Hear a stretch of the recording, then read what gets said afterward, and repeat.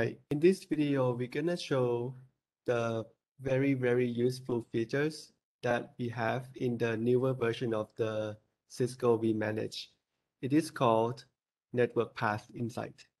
First, we're gonna talk about the diagram here. First, we have the hub router, which is on the left side, and the branch router on the right side. And those two sites are connected via the private 1 and private 2 colors. And I have a PC over here, and the PC is trying to reach to the hub router to access the hub router via the SSH protocol. So it's generating the traffic, and we want to make sure that it goes to the correct path. So let's go to the vManage first by applying the policy, forcing it use the private one only. So the traffic of the SSH will go through the private one and hit the Cisco SD-WAN router at the hub. The normal tools that we usually do just to verify whether it is correct, it takes the correct path or not, it is the simulate flow. So we go to the simulate flow and go to the VPN1, and the destination here is the hub router on the LAN site, which is 10.10.10.1 in this case. Then we click on the simulate flow. If it tells you the private one to private one, it's the branch using this color to go to the hub. But this is not a real traffic. It is just the simulate traffic.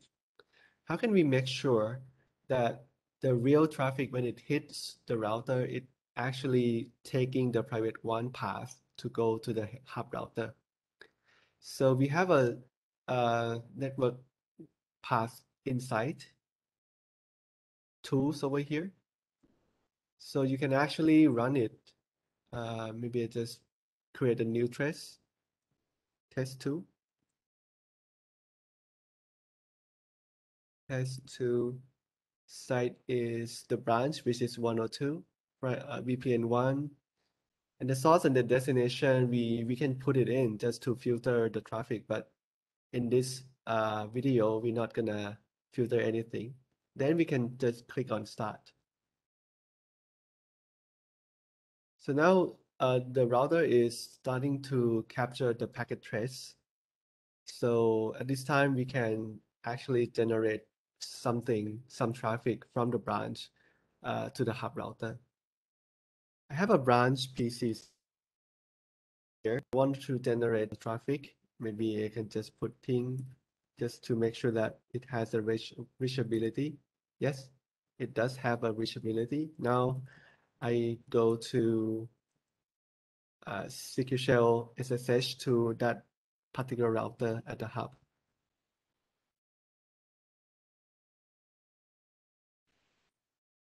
All right, now I'm at the hub router.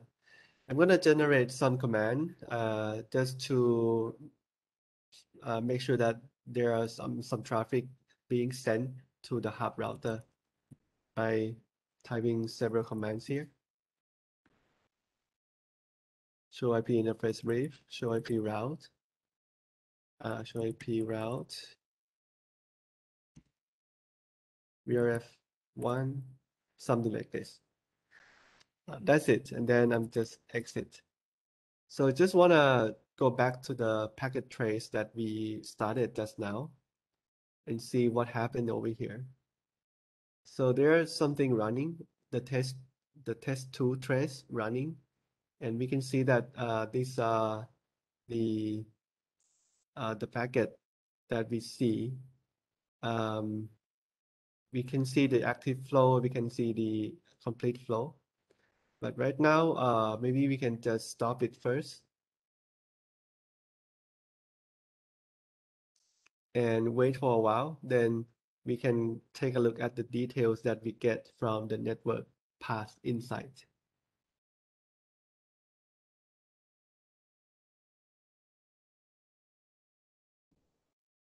While we are waiting, I can just go to the test 1 that I already did. when it is completely stopped, then I'm gonna show the view insight over here. So here it is the insight from the trace.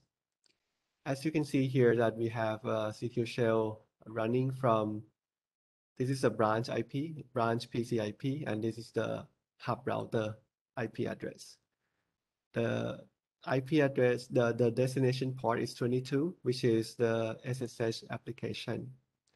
If you want to drill down to the details here, it shows that the traffic is going up from the branch router to the hub router using the private one. That is actually the matches what we have configured over there, and the remote color is private one. And downstream side from the hub, the local edge is actually from the hub because it is a hub router. Remote color is the branch. Then it use also the private one color, and it shows the number of bytes, number of packets, and also it shows the queue ID, the queue number that we configured that. If you take a look on the advanced tab in the insight, you can actually see the upstream and the downstream, right? So for the upstream, it actually, this is the LAN side. So it actually see that the classification here from NBAR is secure shell, right? And it details which part it takes. So we have a policy over here, which is the part selection policies. And the action of that policy is we choose the local color, which is the private one. So actually we can see from here, the application that is classified by the NBAR and whether it hits the policy that we configure or not. Right, so this is going to be a very detailed, and it also tells you the IPsec encryption. If you want to take a look at the QoS, then you can go down, use the Q2. QoS definition, we have QID, we have a policy name. We own the personal QoS policy already. Yep. So this kind of thing, a lot of things that we can take from the advanced insight. It is the same thing as the downstream. If you want to take a look at the downstream, you can look at that. Also, the geography here. If you have, if you plot if you put in the GPS location of two branches, two locations like the hub and the branch, you can actually see the flow over here. Let me the upstream bandwidth. Sorry, upstream color and the downstream color. It tells you the drop rate, jitter, and latencies. So you can have a very detailed view on what's going on inside the network. So this is a summary of the network path insight. And yeah, this is a very useful tools when we want to do a troubleshooting or we want to do the flow validation, right? So that is very good tools. That is it for this demo. And I hope this video is very useful for you. Then see you next time. Thank you for watching.